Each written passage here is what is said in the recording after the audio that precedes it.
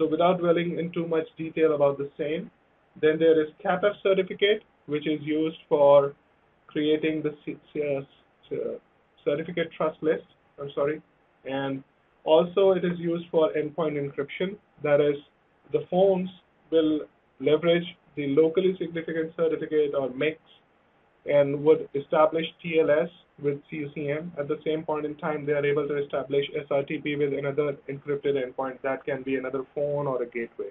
Phone certificates can be divided broadly into phone VPN and SAST. And the phone VPN certificate is used for remote phones that has now replaced a Cisco VPN phone as we better know it.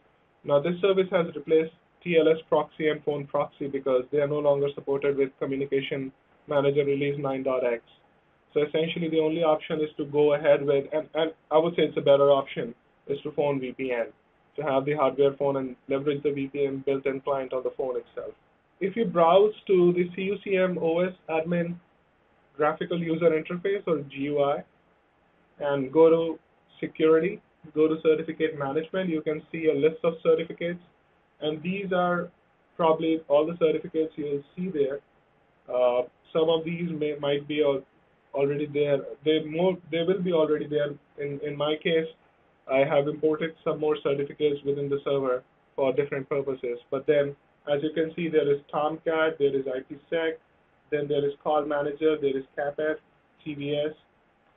Now, what you can also observe is there are two types of certificate stores. There is a trust certificate store, and there is a simple certificate. Now, a trust, in this case, is the root. That is, if I want to initiate a secure connection with CUCM administration or OS admin GUI, a trust certificate will authenticate the client I'm trying to connect with, because that is the root of trust. However, what I'm trying to access is the actual Tomcat service, and that is served by the Tomcat certificate. So Tomcat certificate, the top one in the list, tomcat.pen, will be leveraged when I'm trying to hit HTTPS IP address of CUCM or host name of CUCM. However, in the background, the validity of the certificate or authentication or identity of the certificate has been authenticated by Tomcat Trust. So as you can see, there are multiple Tomcat Trust certificates here. I have a VeriSign certificate, and I also have a built-in Tomcat Trust, that is a self-signed certificate.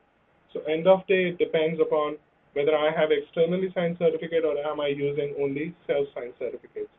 So trust acts always in the background. It's the actual certificate or cert, certificate type cert, which you hit when you try to leverage a service. Here are some CUCM certificate essentials.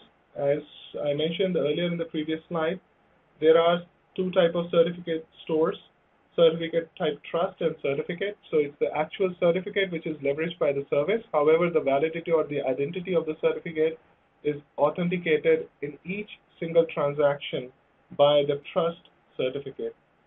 Now, trust acts as a local root for the certificate. As I also mentioned earlier, it can be self-signed, it can be third-party signed certificate or a root certificate. So essentially, trust acts as a root for whichever certificate service we want to leverage. And each node, it is important to understand that certificates are based on host names. As we saw earlier during the first section of the presentation, that the common name was the host name. It can be a fully qualified domain name like abc.corp.local, or it can be ABC. But anyhow, in any whatsoever matter, it will be a name. It cannot be an IP address. So certificates by their very nature will always leverage host name.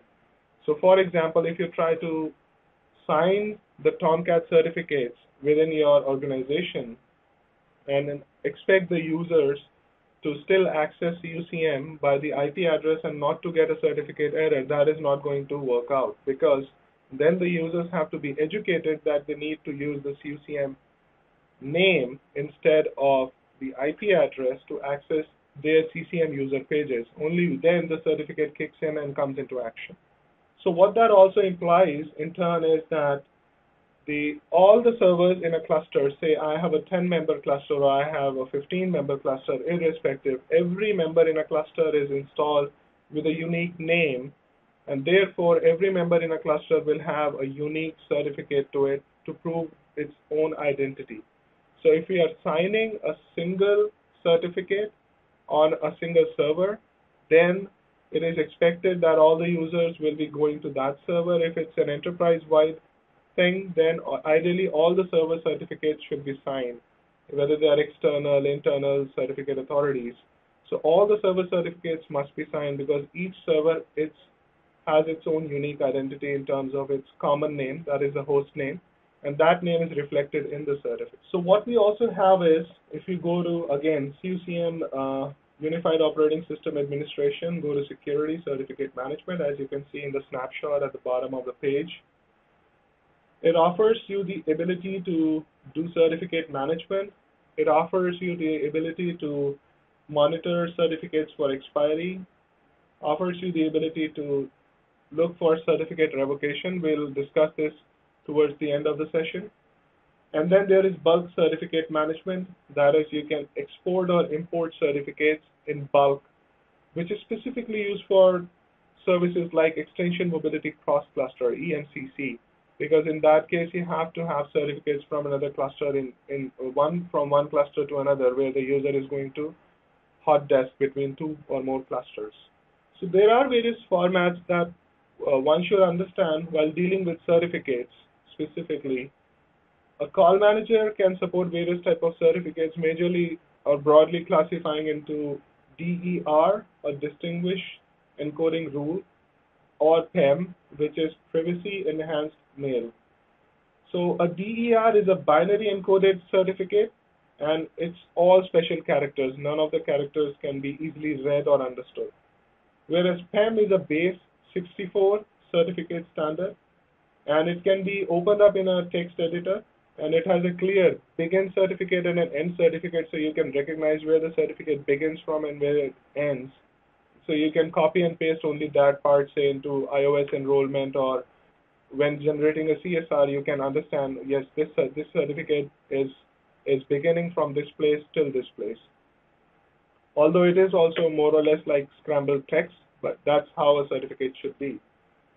Now, what also comes along with DER and PEM formats is CER, certificate format, certificate trust, and CSR, a certificate signing request. These are the extensions to any existing formats of a certificate. So a certificate, when you open up in Windows, can be .CER, could be .DER, could be .PEM, but the Windows Certificate Viewer, which is an excellent certificate tool as well, will open them up irrespectively in the same manner. So when you look at a CA certificate, this is how ideally a CA certificate would look like. Now, many a times there is a question that how can I differentiate between a certificate I'm looking at, whether that's a certificate issued by a certificate authority or it's an identity certificate, that is, it was issued to a server. The simple answer is look at the issuer CN and look at the subject CN. If they both match, in this case, you can look at row number 4, the issuer name, common name is APGC, PDI, PDICA, and then the subject name, which is the 7th row. It also has a similar common name. That is, this was issued by the CA to itself, so it's the root certificate. Irrespective, now when you compare this with an identity certificate, which we will soon do, you'll see that there is a marked difference between the two. The common name for the subject name will differ from the issuer name, because issuer will still remain the root CA, whereas the subject name will be the name for the server to which the certificate was issued. So when we generate a CSR, this is what I was talking about, PEM format. You will get something like on the same lines. You'll get a begin certificate request, and at the end you'll have end certificate request. In between you'll have this scrambled text, which you can look at. It's scrambled, but it's still readable because they are ASCII characters. Now here comes the identity certificate, or a certificate that was issued to a server by a CA.